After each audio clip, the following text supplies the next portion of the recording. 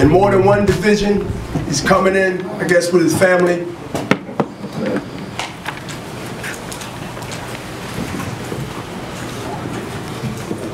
Is that cool?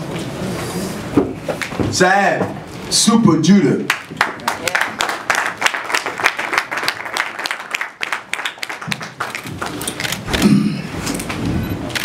What's up?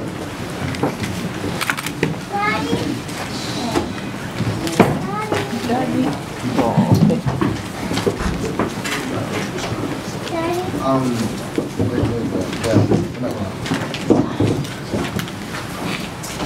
First of all, I just want to thank my team, Super Judah Promotions, Golden Boy Promotions, Barclays Center, Team Malignaggi, everybody that participated in this situation, my whole team, my father, my uncle, my trainers,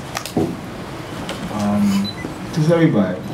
Business manager Bill Hopkins, Harold Mo.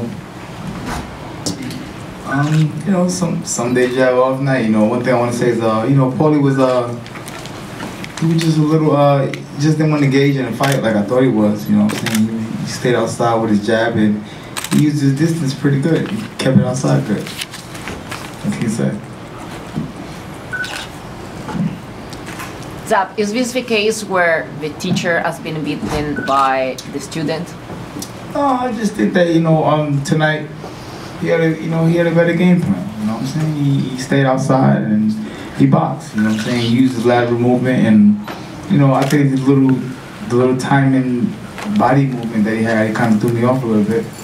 You know, every time that I went to get it, it was like his timing was different. I couldn't really pick his timing up, so.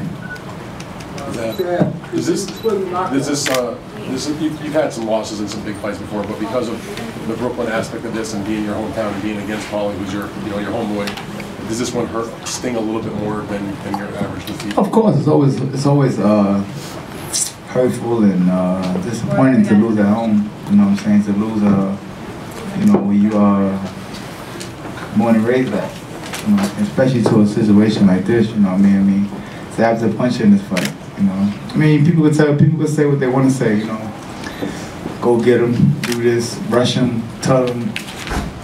It's me.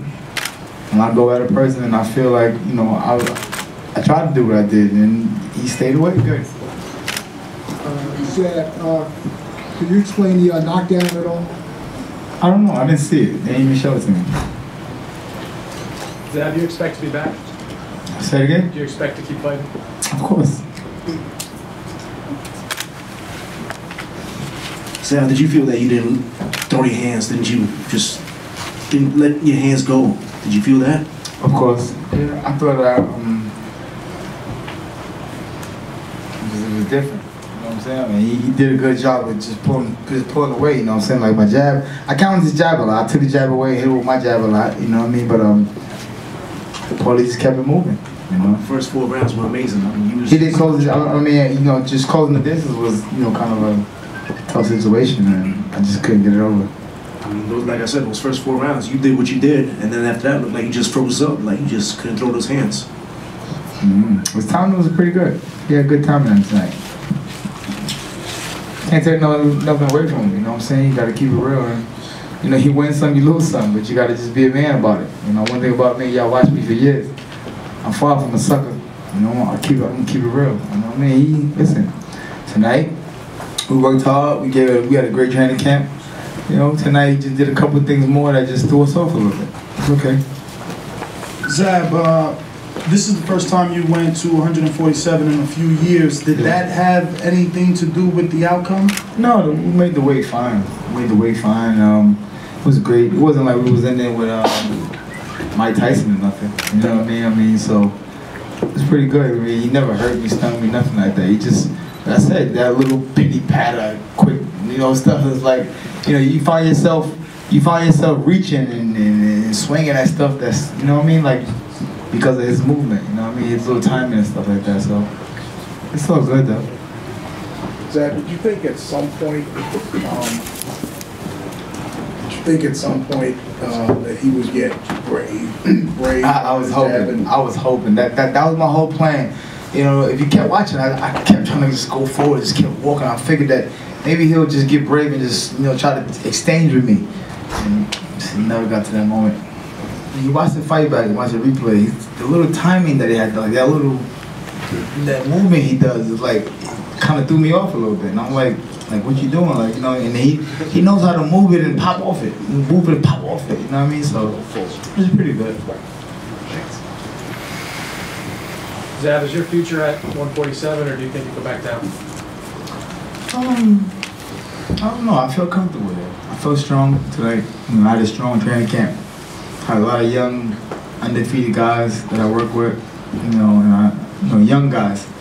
And you know, I was doing pretty great against them. And just I don't know, man.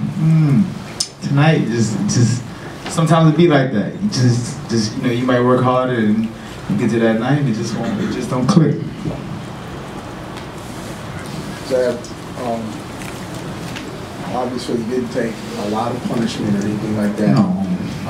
Is this the kind of... I wish that if it would have been punishment, then I would have probably been standing here with the Brooklyn belt right now. Because that means that we would have had to engage in a war. You know what I'm saying? I mean, I think the most war we have about what, this last 30 seconds of the fight? In 12 rounds, that was the biggest brawl out. So, But after a loss like this, does it make you think about giving it up, or do you just... No, man. You know me. I'm never a quitter, man. I'm never a quitter, man. I don't know how to quit. I don't know how to quit. Anytime anybody still was a challenge me, I'm right there. I'm in their chest. You know what I mean? So, as far as you hear about me quitting, man, that's far from it.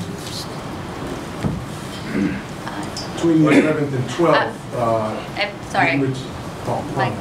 Question for Yoel.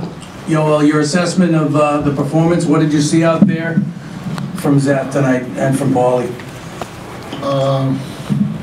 I mean, my son, he fought good, you know what I mean? I was encouraging him to do a lot more.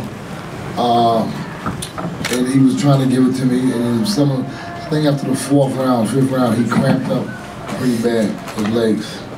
So we was trying to work with that, but I wanted him to get close. I wanted him to make it a fight instead of boxing, get close and fight Paulie. I kept telling him. And I thought Paulie, anytime Zab would close the distance and get close to him, he would destroy him. You know what I mean? But I just couldn't get him to get close to Paulie and let his hands go. And when he did do it, the bell would ring or it would end. I don't know, I just wanted him to make it more of a fight. Bring it to him. The whole outside home, the whole fight, you got to bring it to him. You know what I'm saying? And I don't know if the cramp had something to do with it. He said that Paulie had a little funny move where he would just throw him off. So, you know, like he said, Zab is a great champion. You know what I mean? And you know, like he said, you win some, you lose some. You know what I mean? But you know, I mean, a lot of people, you know, we expected this to happen, but it's life. And I mean, he'll be there. I mean, one thing about it, I want to say too, you know, my dad and my corner, they kept telling me all the right things, guys. I mean, I take nothing away from those guys. The guys, they had the right game plan. But sometimes when you're in there, you know, people can tell you what to do, but it just don't. You know, my dad was saying, go get him. And every time I went to get him, I just found myself being like, I felt myself personally sloppy. I felt like I was lunging with my left hand and trying to swing with my hooks, and you know, Paulie was using his speed and his great boxing ability to just keep me off balance. Last question, real quick. That's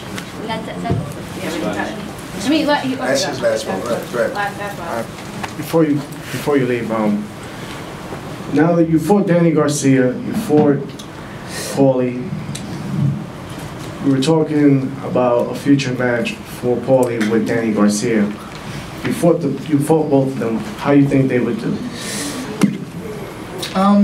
You know, Danny gonna have to just do the same thing that I was told to do tonight. If he would fight Paulie, you gotta go get him, because Paulie's not gonna engage in no fight. You can forget about that.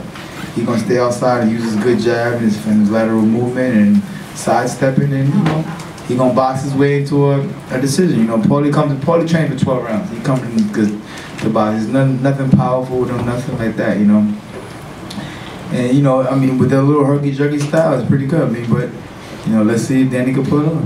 You never know. Congratulations. Thank you, Zab. Give it up for Zab Judah.